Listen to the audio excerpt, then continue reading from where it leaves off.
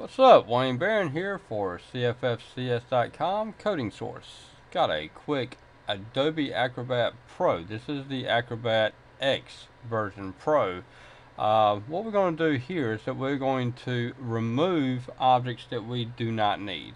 And well, as you can tell, this is Dish Network, and I'm getting ready to remove the header, which is this part right here and this part right here, so that I can print it out, because I really don't want this right here eating up my colored ink.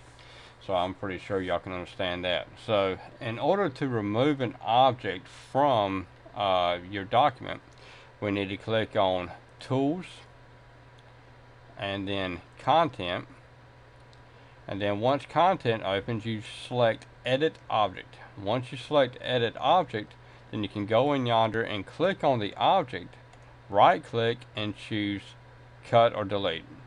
Choose Delete and then click on the other one, or you can just hit the delete key on your keypad and then it'll get rid of it for you.